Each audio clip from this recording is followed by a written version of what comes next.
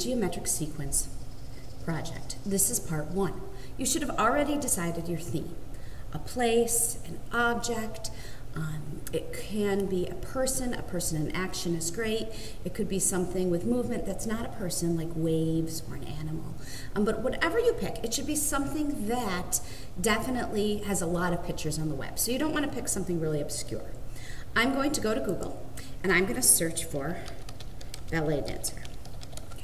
Now, I want pictures that are high resolution, so I'm going to go to my settings, I'm going to go to advanced search, and I'm going to go down to, oh, I can't see the size. The reason I can't see the size is you've got to click images first. So I'm going to click images, and now I'm able to go to settings, advanced search. And I want pictures that are, especially for the first one, larger than 800 pixels per inch, so I'm even going to go up to 1,000 pixels per inch. And I'm going to say advanced search. Now, at this point, I have to decide if I want all my pictures to be vertical or all my pictures to be horizontal. I'm going to go with horizontal because it looks like there are some vertical pictures. It's about half and half, but I know that I want sort of the dancers to be able to spread out. When you find a picture you think would work, you want to actually click on it and go to the site. So from here, I can see this picture is going to have large enough resolution. I'm going to right-click to copy my image. I'm going to go back to Photoshop, which I've already opened up. I click Edit and opened up the program.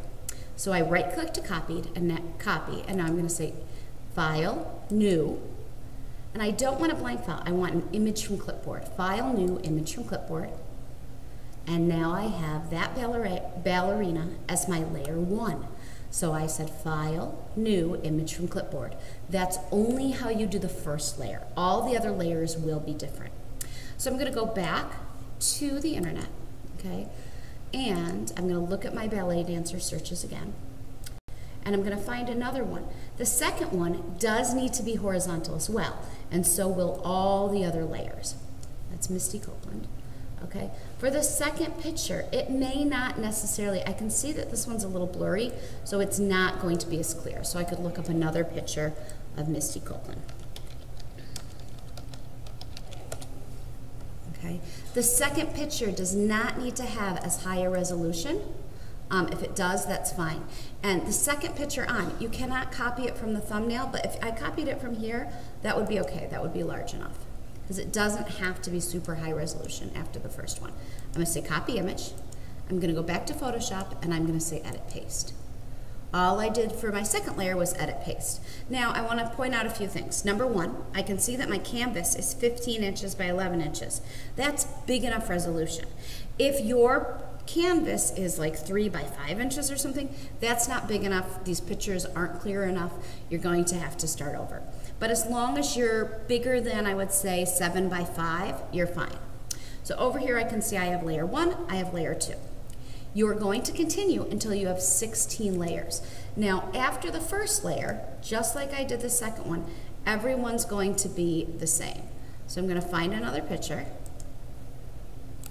I can right-click on it to copy the image. I'm going to go back to Photoshop and say edit paste. Okay, so you can see layer 1 was the original size, layer 2 was a little smaller, layer 3 is much larger. Don't worry about the sizing right now. Don't worry about, I'm going to right-click to copy, don't worry about the arrangement. All you're doing today for part 1 is you're going to paste your 16 pictures. So continue to go until you get 16 pictures. At some point, either your OneDrive or your desktop, you're going to say File, Save As. You're going to name it Amy Kakuzzi Geosequence, because this is the second one I'm doing. I've been practicing a few. It is a Photoshop format. You're going to want to keep it the Photoshop format and say save. So you're going to continue to work until you have 16 layers. The first layer is File, New, Image from clipboard, and after that it is edit paste. Okay, so choose your theme and get to work.